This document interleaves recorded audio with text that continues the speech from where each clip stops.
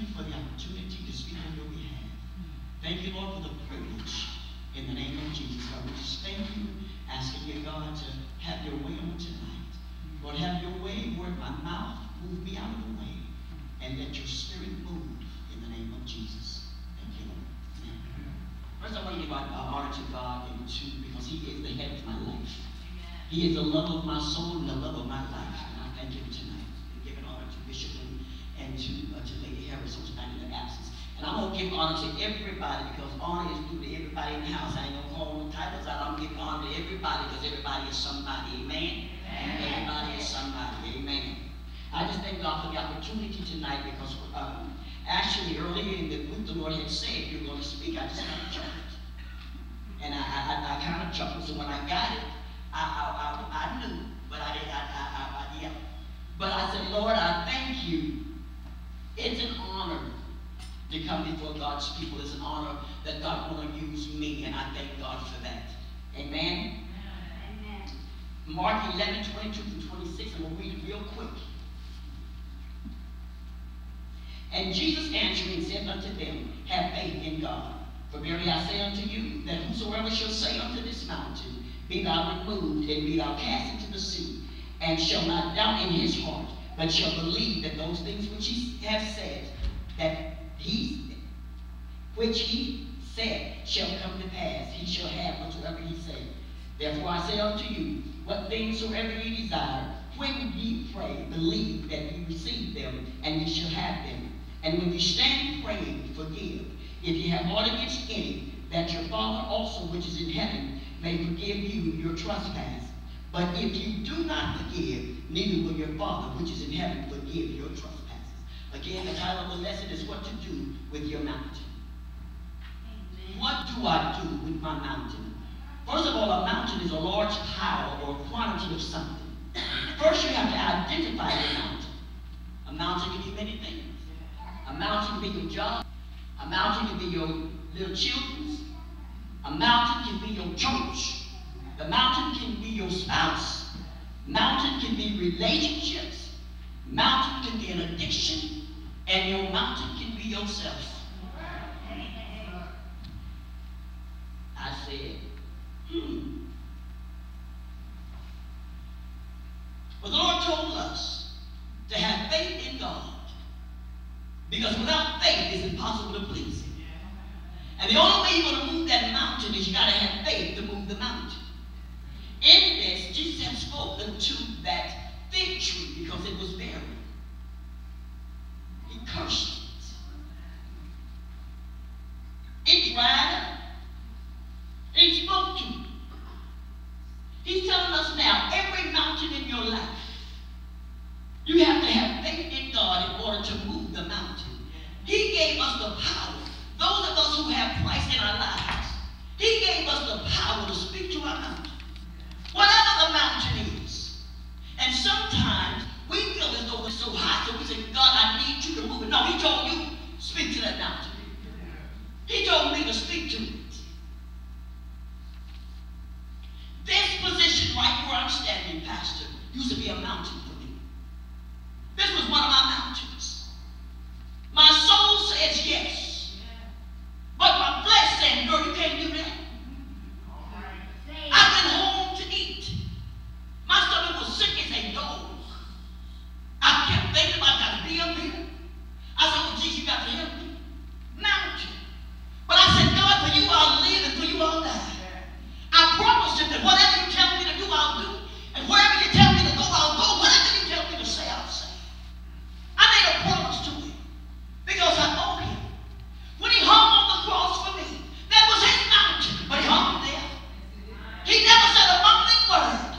When they spit on me, pierced him in his side, that was his mountain. But he did it for me. So I said, this right here is really not a mountain. This is just a molehill. But I said, God, I thank you because you told me even in this. Amen. Again, the power lies within us. If we as believers sincerely trust in God and truly realize the unlimited power that's available through our faith in God, we can see his mighty power of work. A lot of times God cannot move in our lives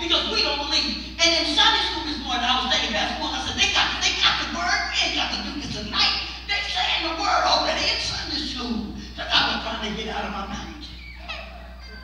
I was trying to get out of it, Sister Angie. But if we have faith to believe God, why is it that we believe God for some things and some things we don't believe God for? I believe God for my job, but I don't believe Him for a raise. I believe God for a husband, but I don't believe God for a sanctified husband. I believe God for a wife. I don't believe God for no sanctified wife. What is your mountain? What is your mountain? Is your mountain your children? God, help me before I kill them. Is that your mountain? Is your mountain your relationships? It doesn't have to be boyfriend, girlfriend, husband, and wife. Friendships. Is that your mountain? Is God telling you to get rid of the mountain? But I'm going to hold on to that one, God. I don't want that mountain to leave. God said, if that mountain is stifling your spiritual life, speak to it and get rid of it. But I don't want to, not that one. And then he jumped down to forgiving. So when I read it, I said, okay, the only way, and reading into the lesson in the commentary, the only way God will allow us the power to speak to the mountain is we got to be in line with His word. I said, okay, God, I ain't going to tell you how to write your word because you already got it wrong. But I said, Lord, when you put the scripture on there to forgive, look like I need to forgive before I ask for that mountain to move. I said, Jesus, it's got a backwards and in the Bible. But He put it in there like He wanted to. If I don't forgive, He won't forgive me. And He didn't say what it was. He said, forgive it. Because sometimes when He told me, He said, y'all categorize sin, but I judge it. Because you didn't speak to me. God ain't gonna give you. You stepped on my toe. But He said to me some years ago, I was down praying, Pastor, and I was praying for Debbie. But I was praying for Debbie, but I had some unforgiveness in Debbie's heart. For, at that time, ex-husband. For all of y'all who got these people y'all want to forgive. I'm going to look up there. He said to me, baby, I was hollering and crying, but he did this and he did that and he did this and the Lord said to me, if you don't forgive Elder Howard, that's what He said, I won't forgive you. Baby, when He said that, He showed me all of my life in a reel of a film. The Lord showed me everything I had done. And when He got through with me, I was laying prostrate on the floor. He said, when you did, and He called it out, and I ain't calling it out, and put it in the signal. If you want to go get it, go get it. He said, but when you did it, I forgave you. Even though I knew you was going to go back and do it again. He said, I still forgave you. And if you don't forgive Him, I won't forgive you. And that taught me. So I said, Pastor, I said, God, I will forgive you. But I need you to give me a heart of forgiveness. We cannot forgive outside of God. Sometimes we try to do it on our own. And we end up hating people worse than we did. But if you go down on your knees and say, God, I need you to give me a heart of forgiveness. God will give us a heart of forgiveness. All God wants us to do is to be clean with Him.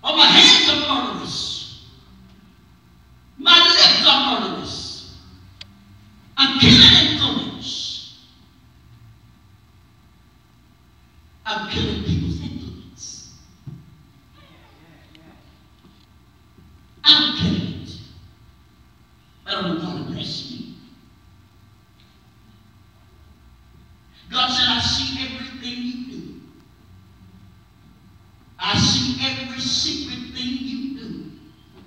I hear everything you think. There's nothing hid from God. And if we didn't need to forgive, he would have never put it in there. But if we don't forgive, God will not forgive us. If there is somebody in your life, and I'm talking to me too, that you need to forgive. And sometimes we want to do it the coward way. Sometimes I just want to say, God, I forgive him. But God has told you to go to him.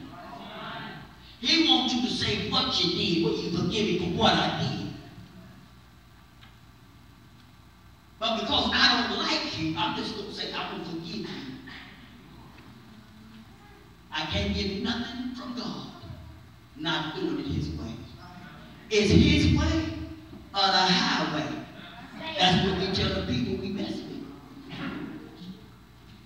It's my way or the highway. It's God's way or the highway. He ain't going to change for me, and he's not going to change for you.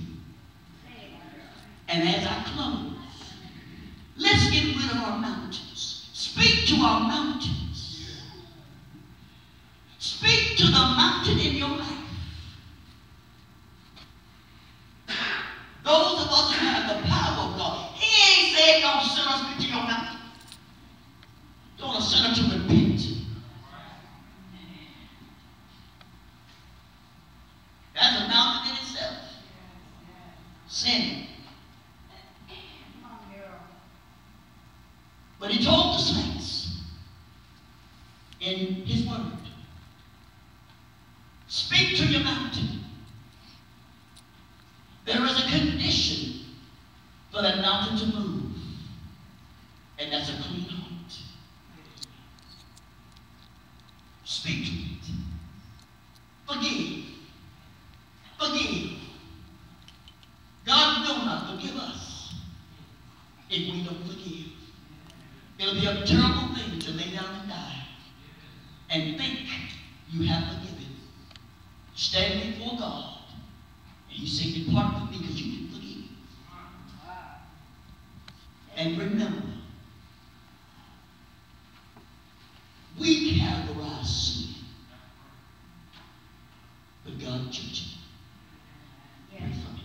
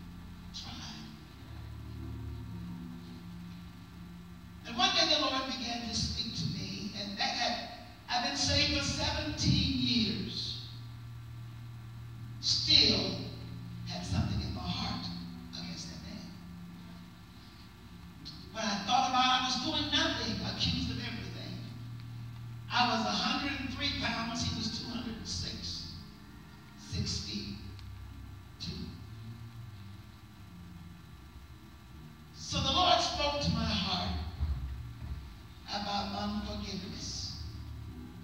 So in church, dancing, faithful, but did not forgive, because when I heard his name, did something to me. Any of you over here that hear a name and somebody that offended you and makes you kind of uptight, it's because you have not forgiven them. So one day I went over to Sister Markson, which was the oldest daughter, and he was staying with them. So I walked into the house, and he said, my nickname is Doe. He said, Doe, I said, I don't want to hear nothing you got to say. He said, listen. He said, this is no fools. He said, I want to ask you to forgive me, because she was a good woman. But you all know what? After that, I saw the man in a whole different light.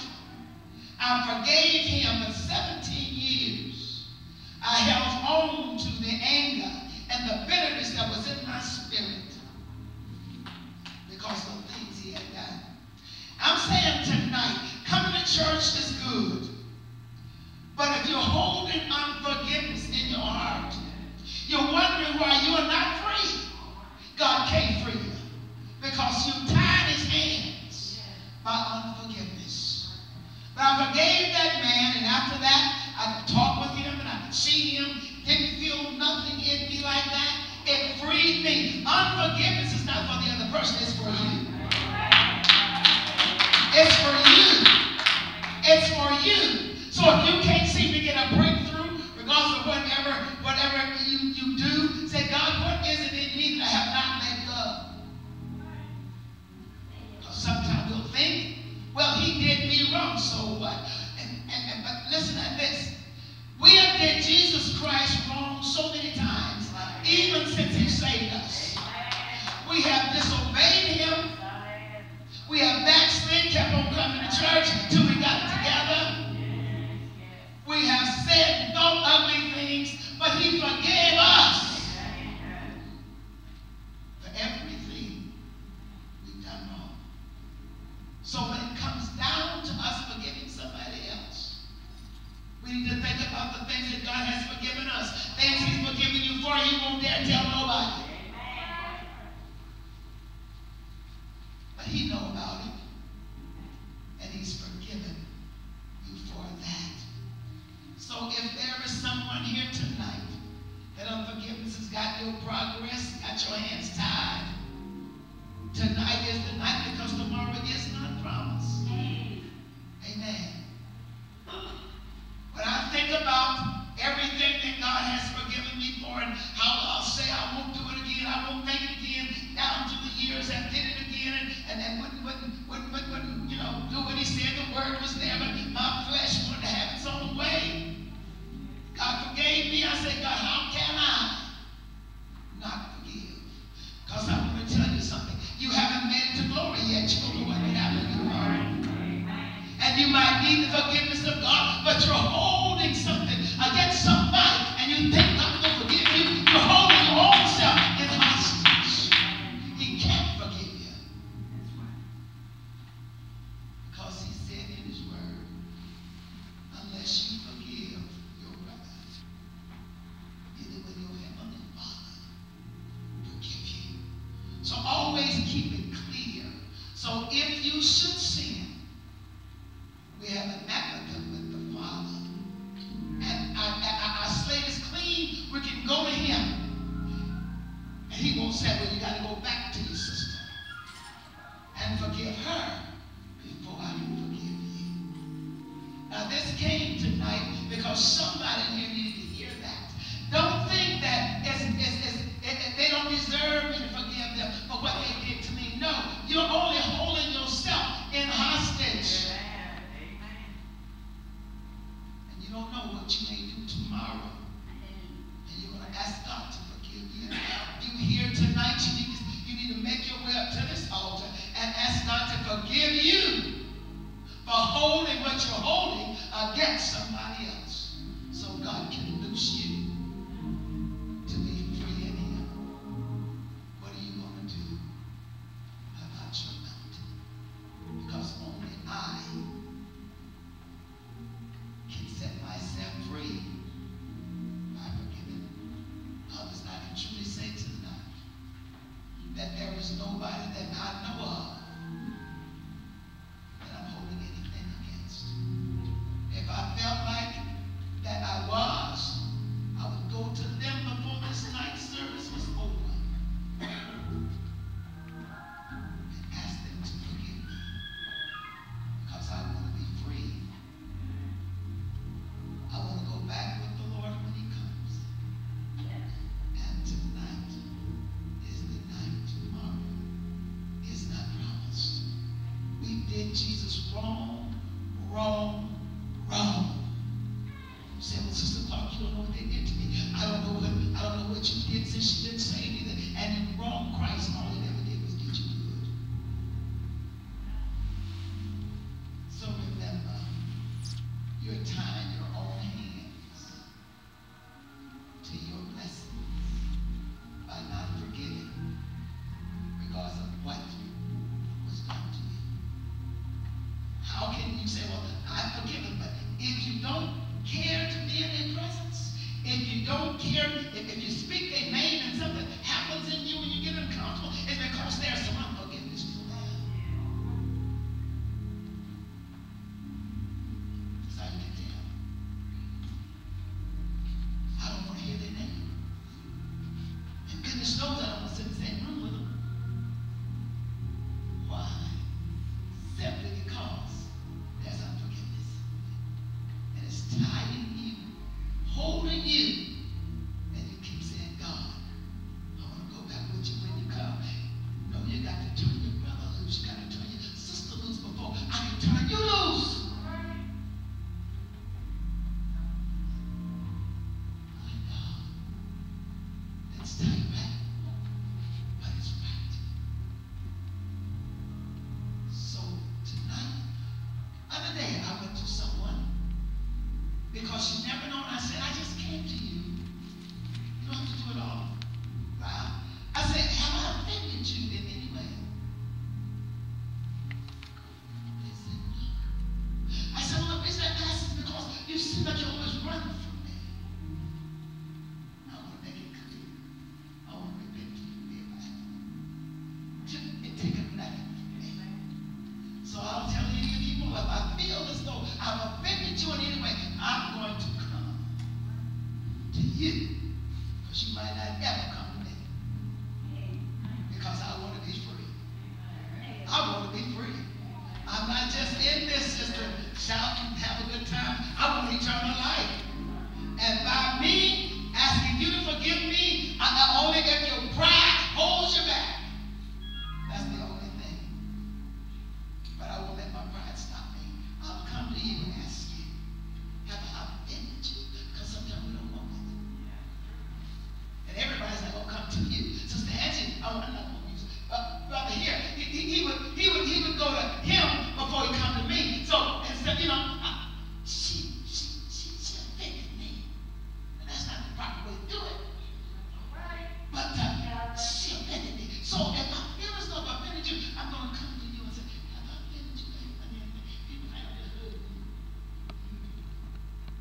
And give her the answer, give her a chance to say yes or no. And if she lied to me, God knows. But it's free. Say it again. It's not hard to all. The way of a transgressor is hard.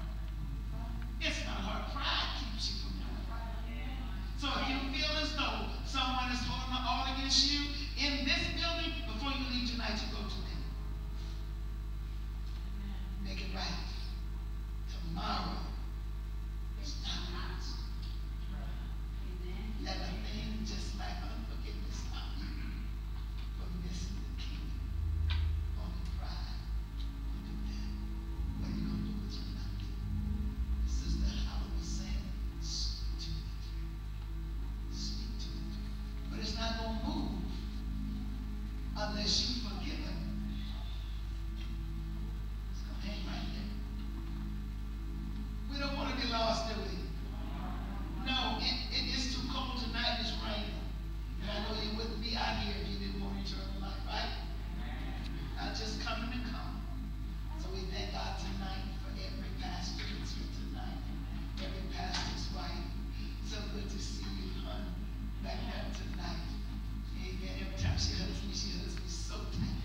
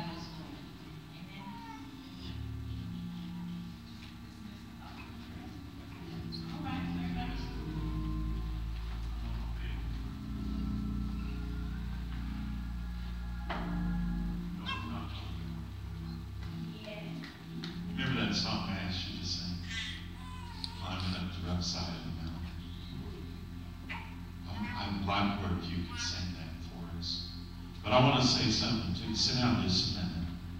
You know, when the Holy Ghost is not through, he's not through. And I want to tell you, when I had a business partner that literally, through a crooked lawyer, stole our business. Okay. We lost hundreds of thousands of dollars. We lost a business that we poured many years into, my wife and I. The man was Baptist. I was a Holy Ghost, tongue-talking, shouting, dancing, Pentecostal pastor. And when the man did what he did, and this is for somebody here, somebody's had a serious offense. All I could think about doing, because my wife had a heart attack, was put in the hospital. My family was put out of our home. We was living in a KOA camp. And I'm telling you, we went from in-ground pool and jacuzzi and maid service and money, okay? Almost on the street because of this man. And Mother Clark, all I could think about doing, got my pickup that was borrowed, got gasoline. Now I'm talking Holy Ghost pastor. Don't think you're standing unless you fall. That's a word for somebody here. If God knows what's down the road. But I got that gasoline, and I was driving to his house, and I was going to burn it to the ground because I lost my home and my wife in the hospital, lost the business, our livelihood, our savings, everything gone. And all the years of hard work. And on the way, that's why we're climbing up the rough side of that mountain, I'm telling you. But on the way, thank God for the Holy Ghost. Thank God for Jesus. And thank God if you can hear his voice, even in the midst of your purposed sin. And Jesus just said to me while I was almost at his house, and he said, how? Just as loud and clear, how will you face me on the day of judgment? I'm trying to tell you something. You better have the fear of the Lord. Turned off, went to the orchard, took off running, the pickup running, and I took off running in the dirt. Fell on my face in the dirt, sobbing and crying and snot everywhere, saying, Jesus, forgive me. Forgive me. And then to make this testimony, I didn't want to face the man, but I asked the Lord forgive me, and then he said, you got to go to him.